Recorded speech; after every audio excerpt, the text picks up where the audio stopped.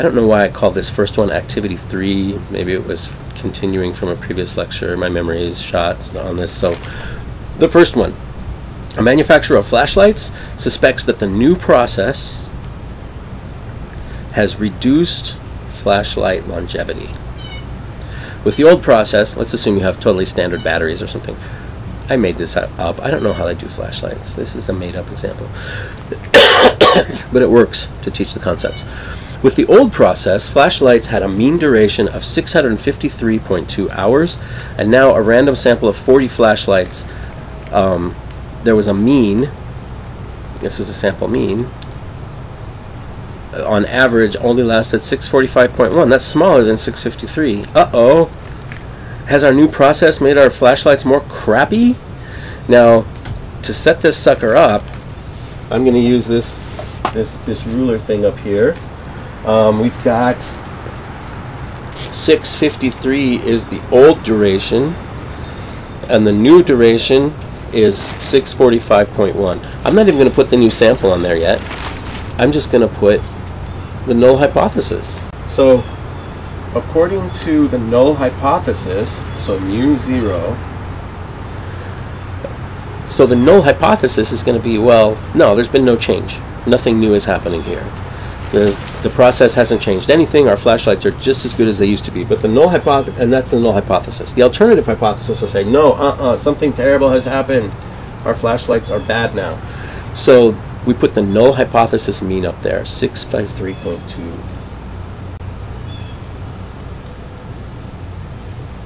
I hope this is high enough resolution that you can actually see that small-ish writing on that board. So 653.2. Now, what is the true population mean that we are interested in estimating? This is really important. I'm putting this slide up before we get to everything else, before we even get to setting up your hypothesis test or anything, because you have to understand what numbers you're actually interested in. What is that true thing? So what population is our sample from? It's not just all flashlights, it's the new flashlights, the flashlights from the new process. So we are estimating the population mean of the new process. Now this gets confusing because our null hypothesis value came from a different mean, but that mean isn't part of this at all. There's not two population means here. Really, in the math, there's only one. There's mu sub 0. But we got mu sub 0 by looking at the mean before the processing happened. So our hypothesis, the null hypothesis, is that the new mean is the same as some number. Well, where did we get that number? Well, we got it from this old mean. But it doesn't really matter where we got it. It's just a number. So that gets confusing because there will be multiple means and multiple things going on. You have to keep track of which of them are important for your calculations. So the population mean that we are estimating is the population of the new process. It's the mean duration of all flashlights. Now our sample doesn't have all flashlights, it's only got a few, by the new process. So now we need to talk about whether this is a one-tailed or two-tailed test. One-tailed is sometimes called directional, and two-tailed is called non-directional, and this has everything to do with the alternative hypothesis. The alternative hypothesis isn't ever going to give us a number of what they think the mean is going to be, not in classic hypothesis testing like this. It should, but it doesn't. It's just going to tell us a range. It's going to say my alternative hypothesis. We start with null hypothesis. The alternative hypothesis is that the true mean is greater than that. That's a directional test on the positive side, a one-tailed hypothesis test, because the null hypothesis implies an entire sampling distribution. Now, can I do this without everything falling down? I did before I turned on the camera, but that means nothing. All right, fine. I'll use tape. I want it to be all slidey with static cling, like in the olden days, but that's not working for me. Maybe because of this stupid wintry thing. All right, so there we go.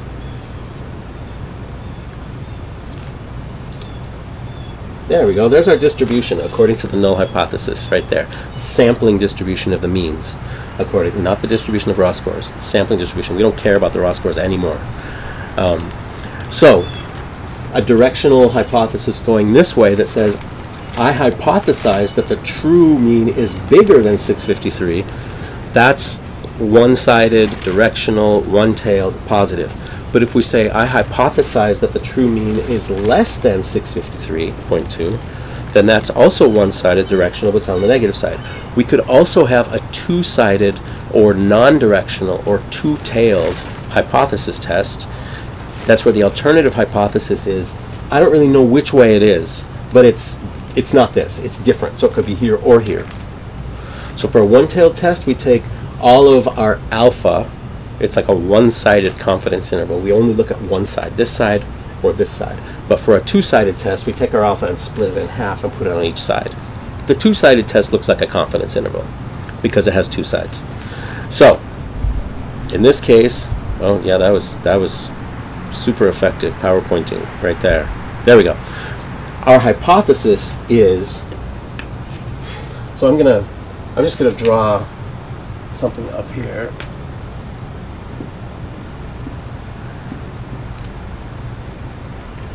The alternative hypothesis says that the population mean of all new flashlights under the new process, is lower than 653.2. But we can't just say a teeny bit lower. That's why we have to do a hypothesis test, because from random sampling, we could have gotten a little lower, a little higher. We need it to be a lot lower, so much that we don't really think it was a random sampling thing, that even with random sampling, that's unlikely. In other words, we use this distribution table, this distribution, these probabilities, and we say if it's really unlikely to have happened by random sampling, then we don't believe it was random sampling. We believe something is actually going on. So anyway, hypothesis testing steps. I have these steps. You write out your hypotheses, you draw a diagram. Here's the diagram. You find your critical values, which is going to be a t critical value or 2. If it's a two-tailed test, you have 2 t critical values, the plus and minus of the same number. If it's a one-tailed or directional test, then you only have 1 t value, and or critical t. Then you calculate your t observed. This is where you do the math, right here.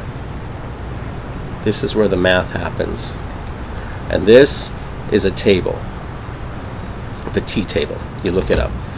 And then you compare the critical to the observed t values, and you make a decision about the null hypothesis. This is all about the null hypothesis. I think of the null hypothesis as being like the bad guy, and even though everybody wishes we could just talk about the good guy, or I'm being so heteronormative and androcentric here.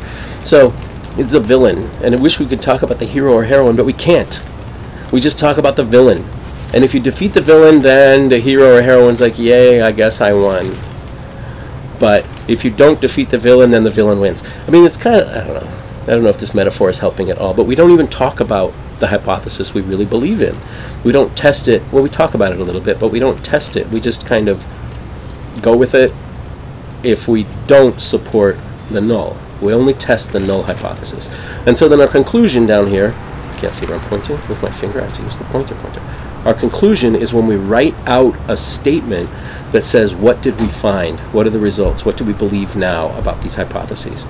So let's just be clear on what we have. The sample point estimate is 645.1 hours. The sampling distribution of that estimate is all possible sample means from a sample size of 40. It's t-shaped, so we're going to use the t-distribution. You have to always know what the sampling distribution is. Otherwise, none of this makes any sense. This is our sampling distribution. And it's the sampling distribution of the mean according to the null hypothesis, so it's centered right there. That's where it is. The mean of that sampling distribution, we know what it is. Our sample point estimate, I haven't put it up there yet because I don't know exactly where it goes yet. But here, the sampling distribution mean is 655.3. And the standard error, the textbook, I follow the textbook here. Maybe it makes it less confusing. I used square root of 40, not square root of 39, which is probably technically more correct, but it gives you incredibly similar results. It's probably not a big different deal at all. So the sample standard deviation I told you was 30.6, and so we divide that by the square root of 40, and you get the SEM, 4.84. Now when we do a confidence interval later, we can just reuse that value because it'll be the same. And we can reuse whatever t-score we find. So writing out our hypotheses, that's what we're at, right? We're writing the hypotheses. We usually write them in words and then also in symbols in math. So it's always H0 colon my null hypothesis is an HA colon. Okay, so the average flashlight longevity has not changed. I could have worded this a bunch of different times, but different ways, but it has to be something like this. There has been no change. The new process produces the same longevity as the old process, something like that. There's no change. There's no difference. And then this is the average flashlight longevity has reduced. This is a one-tailed test. We use the word reduced. We're not interested in looking for possibilities on this side of the distribution. We're only interested in possibilities over on this other side of the distribution. By the way, I've been assuming you can see that board, but that board is in a tiny little thing here. So let's just switch back to look at the board a little more carefully. All right, so you can see that I've drawn this distribution here. This is the sampling distribution according to the null hypothesis. So this is the null hypothesis mean value right here. And you don't have to do this part, but just to remind us, the alternative hypothesis is that the true mean is somewhere to the left, something smaller. It's a smaller number of hours. Now, we know our sample actually found a smaller number of hours. What we don't know is it enough for us to believe, like if it's really far away, then that'll be enough for us to believe that this wasn't just a fluke, that this wasn't just a sampling variation issue, that there truly is a mean difference in the population, that the new process is worse, makes crappier flashlights. But the alternative hypothesis is that it's lower. The null hypothesis is that the true mean is actually this, and that our sample came from here. All right, now switching back to PowerPoint here. So we've written out our samples now, or written out our hypotheses. Now the hypotheses are always written out starting the same way, H sub 0 colon H sub A colon. And you notice this, so I called the mean of new. Sometimes I say true, like the true mean, because it's just a stand-in for whatever population value we're trying to estimate. But new, like new process. I use subscripts a lot to remind myself of what I'm doing. This isn't like some special way of doing things. Just subscripts are little footnotes about what this means. So the new manufacturing process longevity mean, according to the null hypothesis, it's the same as the old one, 653.2, right? There's no difference. But according to the alternative hypothesis, it is less than that. Now you could use less than or equal to, but there's no point. We're talking about probability distributions that have infinitely small little bars. It's like a histogram or a bar chart with bars that are infinitely small. So the difference between less than and equal to is like no difference. So we just make it easier. If you do less than or equal to, it's not wrong. It's just we don't bother usually. So the alternative hypothesis is that the new mean is somewhere to the left of this. We don't give it a number, we just say to the left, to the right, or sometimes to the left or the right at the same time. Now here's this diagram, and the area, the area we're looking for is 0.05 because we decided that alpha equals 0.05. So this here, that area that we're looking for, if we find a t observed in here, we will reject the null hypothesis because there will be a 5% probability or less that our sample mean could have occurred if the null hypothesis were true. So we call this area, when we set it up before any calculations, we call it alpha. This is called alpha. If there were two tails, then alpha would be both tails, and each tail would be half of alpha, or alpha divided by 2. So this is our diagram here.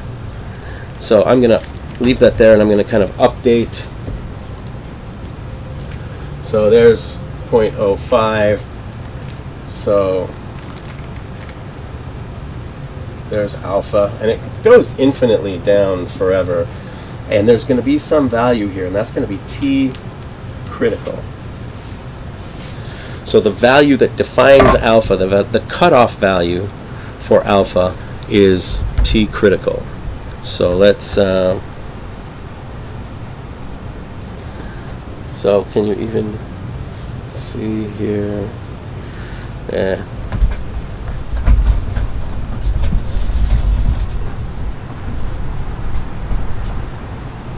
Is that helping at all? That's kind of crazy pants. Well, maybe you can see slightly better. So I put a little mark for t critical. We don't know what it is yet, but we're going to look it up in a table. And this is alpha. here. So just trying to make my diagram look like the one I have on the computer there. So let's go back to PowerPoint.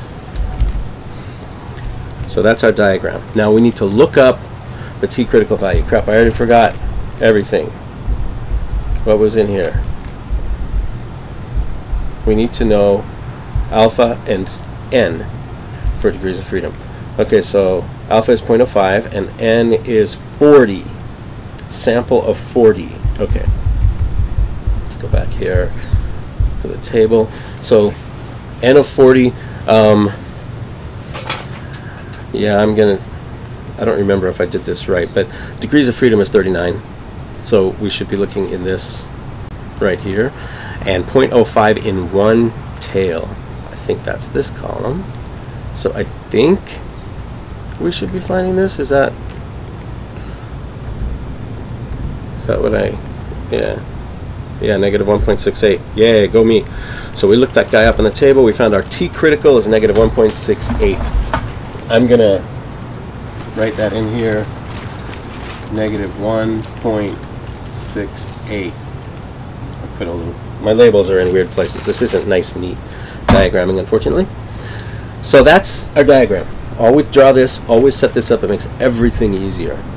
Now the calculation, this is in a weird order. Sorry about that. It's an old arrangement, and I don't have time to redo all my PowerPoints. So the sample mean minus the null hypothesis mean divided by the standard error, which we already calculated. So the sample mean is this, 645.1. The mean according to the null hypothesis is this. So T observed is 4. Oh, sorry. The standard error is 4.84. So T observed is negative 8 divided by 4.84. So T observed is negative 1.67. That's what we finally come up with. That is really, really close. But no cigar.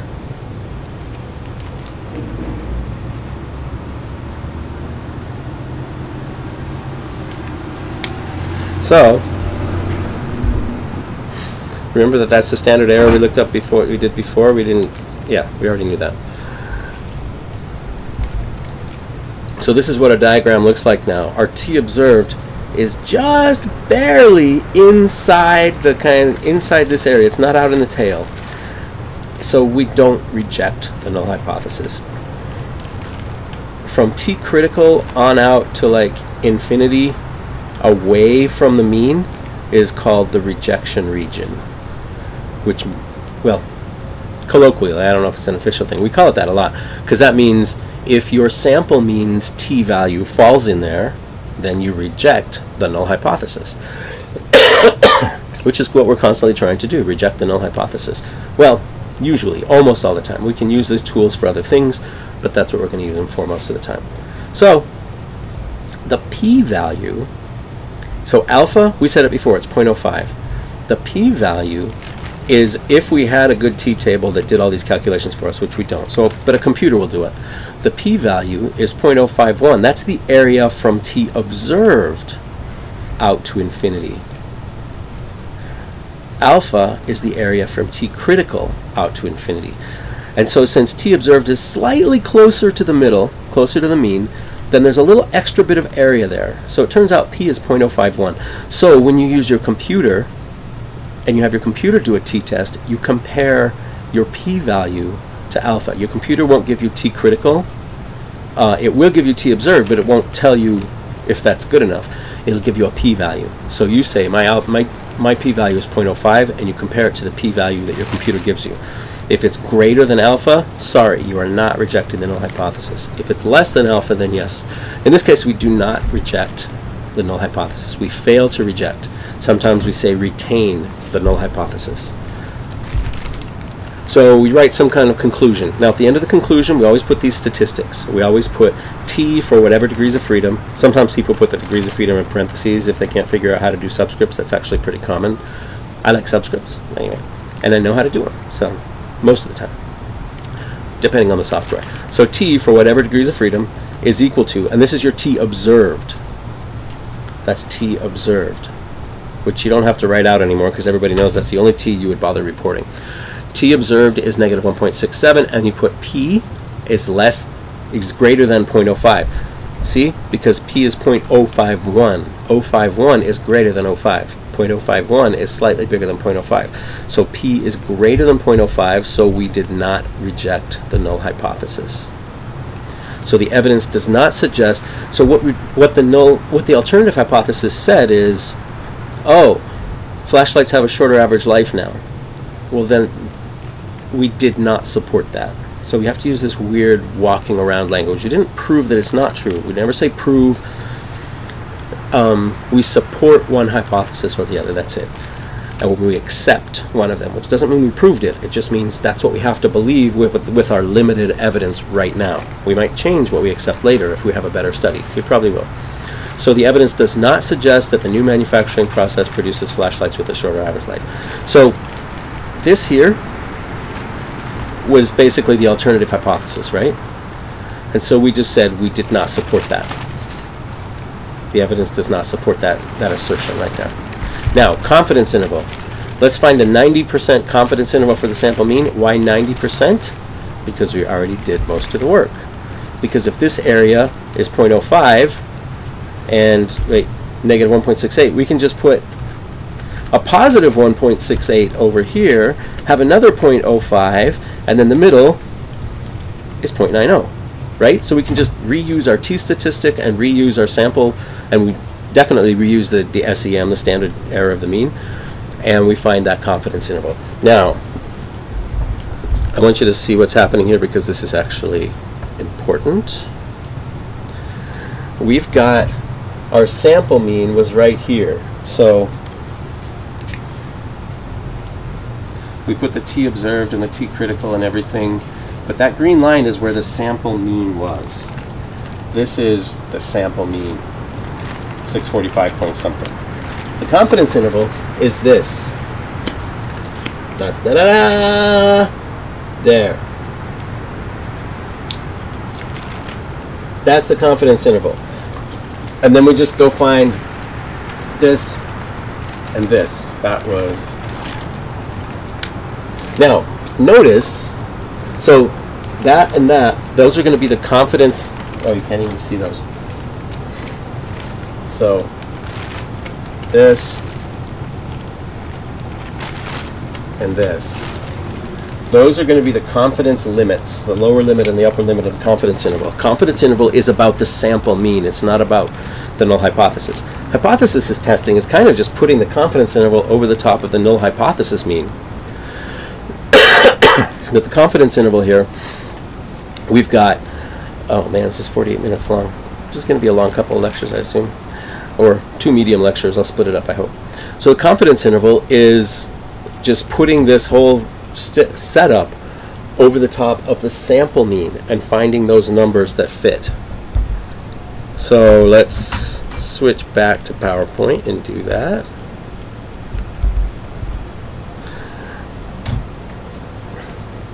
We had the mean of the null hypothesis. That's not what we're going to do anymore. We're going to use the sample mean, just like we did on this little diagram up here. So the calculations are easy. We've actually done most of them already. We already know. Since I was lazy, I just chose this. I figured out 0.05. If I put 0.05 on both sides, that's a 90% confidence interval. Yay. I could have chosen any one, but then I would have had to look up another t-value. I'm so lazy. Okay. Confidence interval is just a sample mean plus or minus. It used to be z, but now it's t. And the standard error, which we already know. We know this is the standard error. We don't even have to do this. So, and we know that the t is this. So it's just easy to figure this out. The t is 1.68. Standard error is 4.84. So we figure that guy out. It's plus or minus. It's the sample mean is plus or minus 8.13, I believe. Maybe if I did this right. So 637 and 653.2. So, oh yeah, because within rounding error, this is very close to the null hypothesis mean. It's slightly greater, so the null hypothesis mean is inside this. It's like 653.1 something something. So technically, yeah, the null hypothesis mean was plausible as a place where the sample mean could have come from. So we could have done the entire hypothesis test this way, which would have been easier, but where's the fun in that? We already knew that. Okay. New activity here. And let me just erase some of this stuff up here. We don't need any of these values right now. Nothing that's written here matters any longer. Okay. I'll just stick this down here until we need it again. So we're looking at depression scores from 87 Dutch teenagers who listened to early 2000s emo music. Now we know a population mean, but not the standard deviation. So we know the population mean for all people is 10.6. So the null hypothesis is going to be that that's the true population mean of the teenagers also. So, I mean, that's really what's going on is, do the teenagers have the same mean as the general population? But look how this is phrased. Do the emo teenagers have a different level of depressive symptomatology? Are they like either more depressed or less depressed? Could go either way. The researchers weren't clear. They're like, our theory doesn't really tell us, but we do think something's going on there, maybe. Alpha equals 0.05. So the teenage sample, we find a mean. Of course, it's a different mean, slightly less depression, 9.3, and we have a standard deviation. So what are we estimating? What population is this sample from? This is the teenagers, the emo teens. That's what we're estimating. We have another mean, that other mean of 10.6. We're not doing anything about that. We just used previous research on the full population to get our null hypothesis value, but that's not the distribution we're interested in. The distribution we're interested in is the Dutch teenagers. We're going to assume that they have the same mean as the general population because that's the null hypothesis, but that's not our alternative hypothesis. Our alternative hypothesis is different. So I'm going to put mu true. The true mean that we're interested in is the mean depression score from all Dutch emo teenagers. So, is the null hypothesis one-tailed or two-tailed?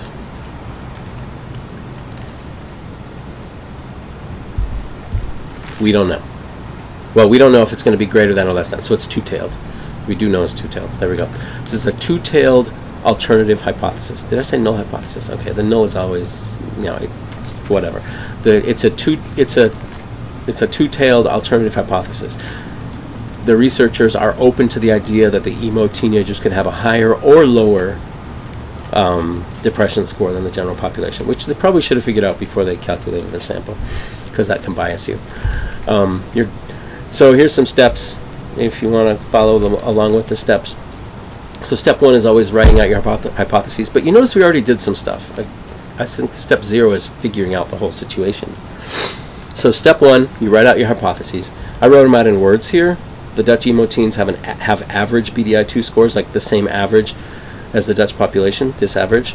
And then the alternative, they don't. So it's just not, alternative is not null. And that's a way to make a two-tailed alternative hypothesis, just not the null. So the null hypothesis is that the emo mean is 10.6, which we got from the general population. It's the same as the general population.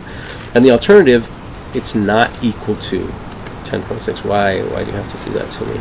That looks so ugly. So we charge on ahead. Our sample point estimate is our sample mean. In this case, BDI2 scores 9.3. The sampling distribution of the estimate is all possible sample means from all possible samples that each have 87 teenagers in them. So this is the population is all emo teens. It's the BDI scores of all emo teens. So the mean of the sampling distribution is the null hypothesis mean. And the standard error is the standard deviation, which is 11.2, divided by the square root. I used that method from the textbook again, 1.2. So this is our diagram, and I'm going to put that little guy up here again. I'm going to use my little slidey thing, because I like sliding it. You know, the sliding thing is cool. So we've got markers that I'm misplacing in various random and interesting places. So this is the mean. I'm making my means wrong. That's the tail that goes down. The mean there is 10.6.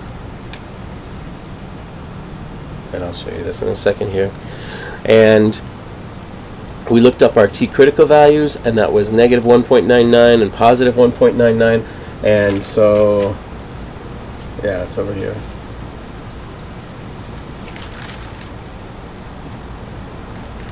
And then we have another T critical. I don't have to put the plus, but I'm going to put it at 1.99. I'll show you this in a bigger, I mean, I'm just basically copying what's going on in this diagram here, right? This is the same thing. Yeah, so I made my diagram. I drew my little thingy here. The null hypothesis mean is 10.6. I looked up my T critical values. There they are. I'm going to find if my sample mean falls inside or outside. I can't tell until I turn my sample mean into a t-score. And that's what the formula is for. That's the t-observed formula. So I'll find a t-observed, which is my sample mean as a t-score. It's like my sample mean secret life as a t-score. Let's find out what it is. Rip the mask off. Oh my goodness, my wife just saw this thing on Twitter, and I can't stop thinking about it. The reason Batman's mask only covers half his face is so the cops know he's white. Sounds like there's some truth to that. Anyway, as much truth as there is in made-up comic books. So let's see. Let's get back to this.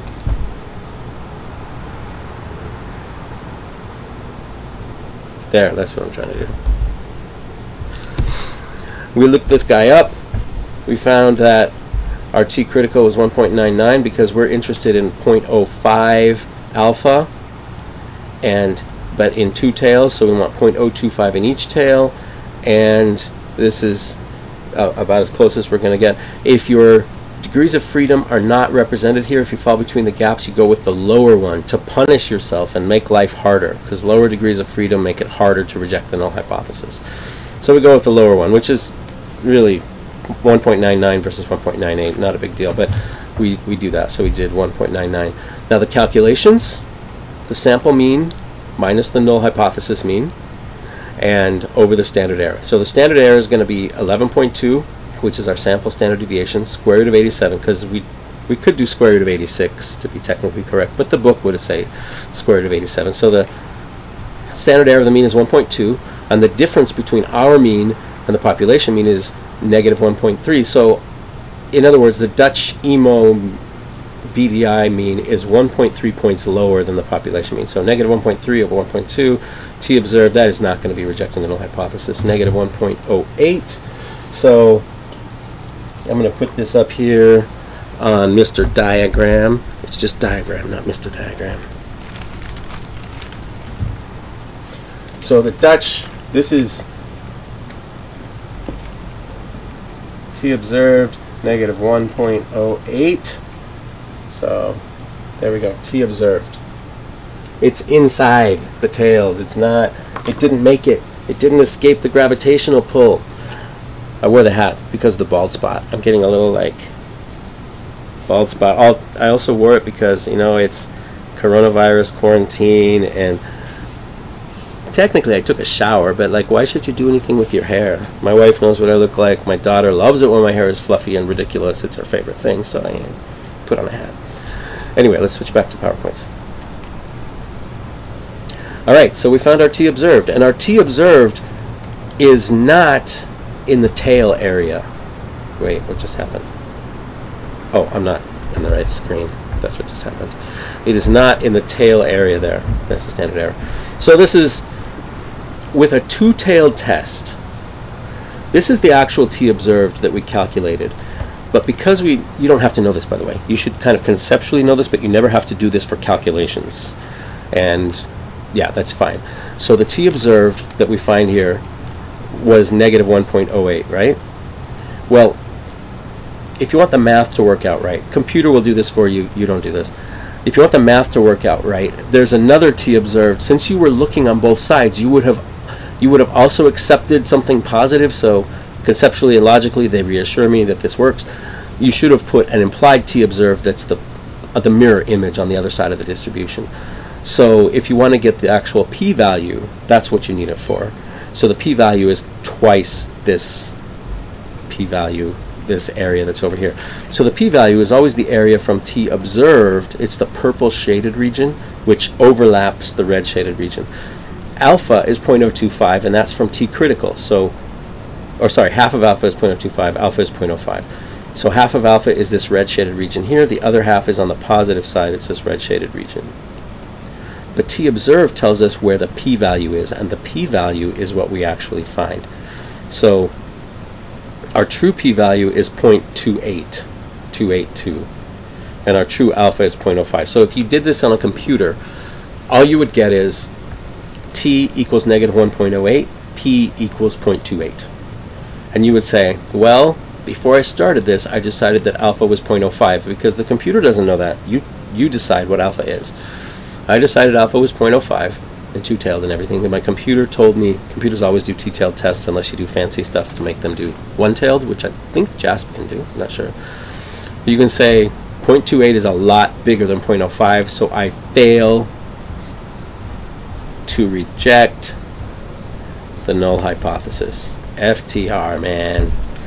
So we failed to reject the null hypothesis. And you can say it's because the absolute value of t observed is less than the absolute value of t critical, and it was in a direction that made sense, or because t observed falls outside the rejection region, which is saying the same thing, or you can say p is less than alpha. This is the one that you need to focus on, because the computer is going to tell you this. Computers don't deal with t critical or anything like that, they just tell you a p-value. So we would write a conclusion, the assertion that, remember, this was the alternative hypothesis, right? And so we're just saying what happened with the alternative hypothesis. The evidence did not support it. And then we put our t with its degrees of freedom and p less than whatever our alpha was. This is the alpha that we chose when we started. P is greater than alpha. You never want to see p is greater than alpha. You always want to see p is less, but alas. Now find a 95% confidence interval. Now again, we did 95% in for our hypothesis test here. So this is easy, because this is 0.025 in this tail, and this is 0.025 in this other tail, so the middle is 0.95. It's a scribble that didn't need to be there. So, reminding you of what's going on here, we just take this little guy here, and instead of leaving it centered over the null hypothesis value, we slide it over and we put it over the sample mean. Now these t criticals, those were for the null hypothesis. They don't matter anymore. But the null hypothesis, that matters. What was the Dutch emo mean? Like 9 point something?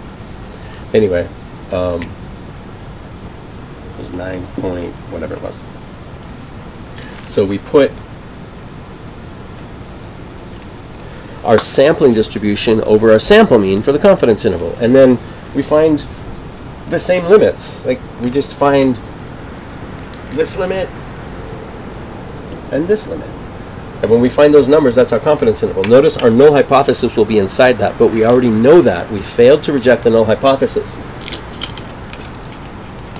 So if the sample mean was inside the confidence interval for the null hypothesis, then the null hypothesis has to be in, or null hypothesis mean has to be inside the sampling distribution for the sample sample mean. I can't speak, for the sample mean. So going back here, let's go work out the, oh, it was 9.3. I knew it was 9 point something. 9.3. Ooh. Windy dome. And I kind of like loosened up all the coverings because it was getting warmer, and so they're flapping around a bit. So the confidence interval, this is too much work. You didn't have to do this. You already knew that t critical is 1.99 because I was lazy and I chose 95% confidence interval. And you already know what the standard error of the mean is. It's 1.2. So 1.99 times 1.2 is 2.39, so it's 9.3 minus that, and 9.3 plus that, 6.9, and 11.7. So we would say we are 95% confident that the true mean of all Dutch emo kids BDI2 scores is between 6.9 and 11.7. All right, next activity. This is a Roman funerary inscription, which I cannot read. Ixtic Zunton. I can't even pronounce it. Okay, my wife can read it, I can't. So the standard Roman pattern of funerary inscriptions, you don't even have to know what that is. I'm just setting something up here. It's all going to boil down to one number. That's all you have to know at this point. The standard pattern is found at an average of 92% of tombstones per cemetery. So the cases, the items of interest are cemeteries, not people, not tombstones, but cemeteries, and its percentage of inscriptions. So the standard pattern is found at average population mean of 92% of tombstones per cemetery throughout the empire in the late empire period. I can't quite remember what that is, but anyway, it was a couple thousand years ago, something like that. My wife knows these things. I looked this up before I did this, and it was only a few months ago, and I already forgot it. Some archaeologists suspect that Roman influence was waning. That's a word we don't use much, but it means it's going down, it's reducing. That Roman influence was waning in Turkey, which was part of the empire, but it was the edge of the empire at this time.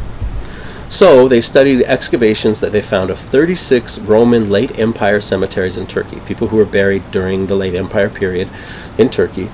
And then they for each cemetery, they calculate a percentage of standard type inscriptions. And the non-standard ones, those are going to be like non-Roman influence, right? So they're going to use that to test this hypothesis. And they find that the sample mean, this is a sample mean, it's percentages, which is weird, but let's just percentage, it's normal. 87.1% of the cemeteries in Turkey, that's the mean number of, it's not the percentage of cemeteries, it's the average percentage per cemetery of standard inscriptions. And the standard deviation is 12.5%. So we have those sample values, mean 87.1, standard deviation 12.5. Does this study provide evidence of waning Roman influence in Turkey during the late empire? Alpha equals 0.01. All right, let's get the diagramming going here. I gotta undo this diagram. I should probably move it to the left, to the right. Yeah, I think our numbers are going to be kind of to the left. So maybe I should put it back on the right where it was before. Kind of over here-ish. So we're going to set up our sampling distribution according to the null hypothesis. And the null hypothesis is probably going to be something like, no, there was no evidence of waning influence. So it'll be the same influence as before, which was what, like 92%. So according to the null hypothesis, that's going to be too small to read. I'm just going to write a big 92%.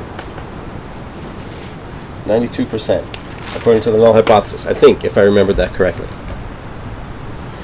So let's go back.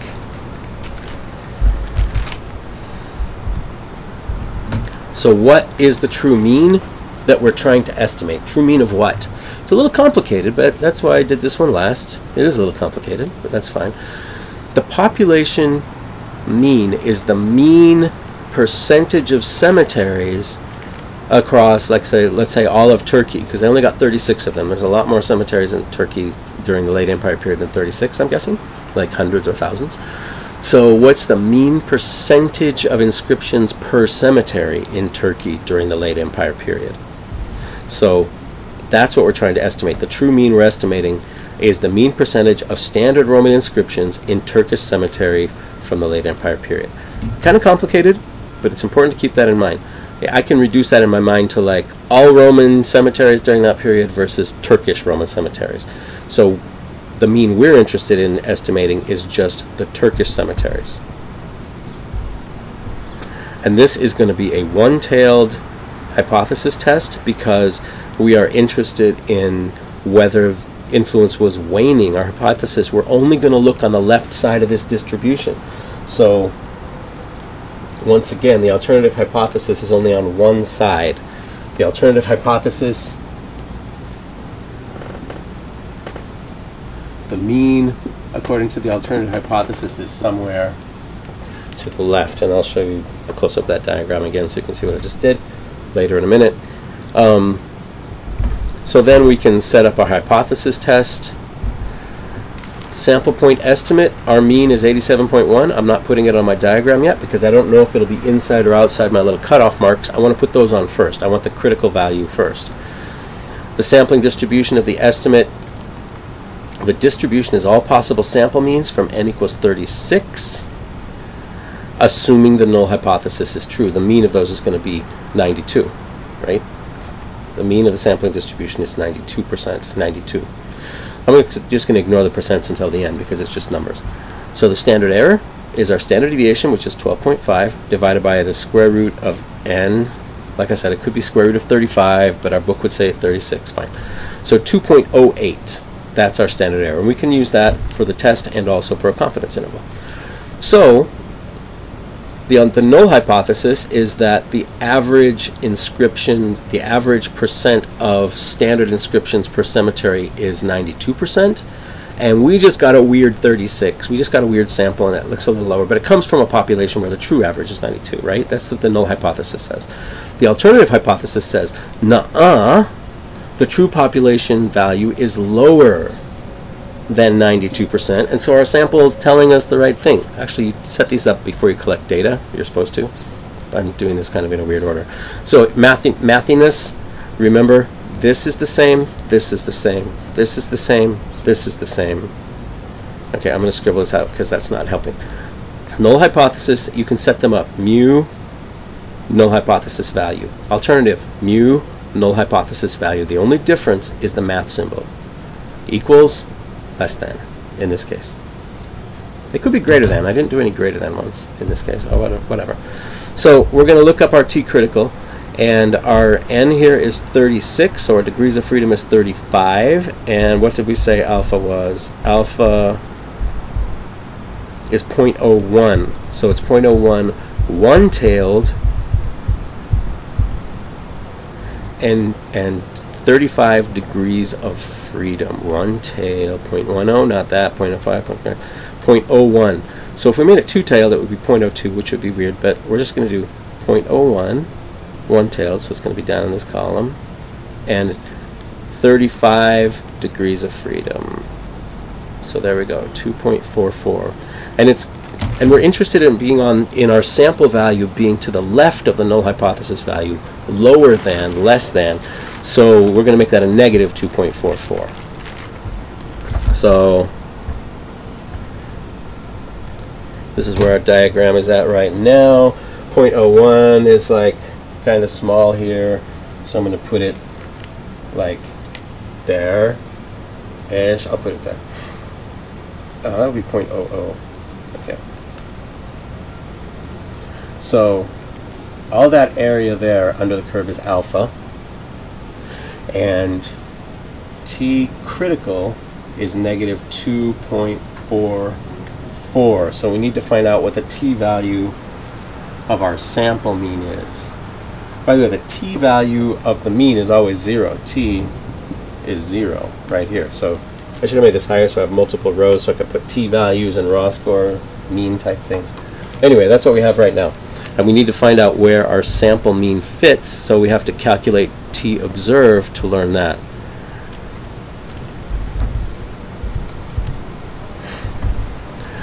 So here's our T distribution. T critical is negative 2.44, as I put up on the board behind me. We calculate T observed. The sample mean, the difference between our sample mean and the null hypothesis expected population mean, mean minus mean, apples to apples, divided by the standard error. We knew the standard error was 2.08 already, so we could just skip all this stuff. Our sample mean is 87.1. The null hypothesis is 92. That difference is negative 4.9. Oh, that's looking good. Negative 2.3. No. We needed negative 2.44, didn't we? 2.35. Did we fail to reject everything? Maybe. Not such great variety of examples. Anyway, so P, let's see, do I have a nice, oh no, I don't have a nice diagram. I'll have to use the by hand diagram. I didn't do a cool computery diagram for this, so our sample mean here, negative 2.35. So our sample mean, when we turned it into a t-score, it turned into negative 2.35. We needed negative 2.44. That was the number to beat. That's the end zone that we got to get the ball into. That's the horizon to get out of the gravitational pull of this crazy, huge, weighty, massive null hypothesis. We didn't make it. So the null hypothesis, as far as we know, that's what's going on here. So there is not enough evidence to conclude. Now, this, remember, this area from our observed value on out is called P. That's the P value. Our alpha is, what was it, 0.01? So P is greater than 0.01. Did I get that right? P is greater than alpha. Which is bad. We don't like P to be greater than alpha. Dang it. So our conclusion would be the inscriptions on the tombstones in these Turkish villages do not provide evidence of, and then this is the alternative hypothesis, and then we write something out that says blah blah blah didn't happen. The alternative hypothesis didn't happen. Oh, dang. Sorry. T equals negative 2.35, and I should put my degrees of freedom. 35 degrees of freedom. P is greater than 0.01. So bummer deal, man. It was a bummer. Now for a confidence interval, phooey. That's 0.01 in there, right? So if we put another, like if we put plus 2.44, then we'd have another 0.01, and then we'd have a 98% confidence interval, which nobody wants. Nobody wants a 98% confidence interval. So instead, let's do a 99% confidence interval here. So 35 degrees of freedom and 0.005 in each tail, and which means 0.01 in one tail. So we couldn't reuse our t-value. We can still reuse our standard error, and we have to reuse our standard error. So 2.72, plus and minus 2.72. So I'm going to do that thing again, even though it's long and drawn out. But repetition might help. Here, this no longer matters because this was all for the hypothesis test. This is just hypothesis test stuff. This is not confidence interval stuff.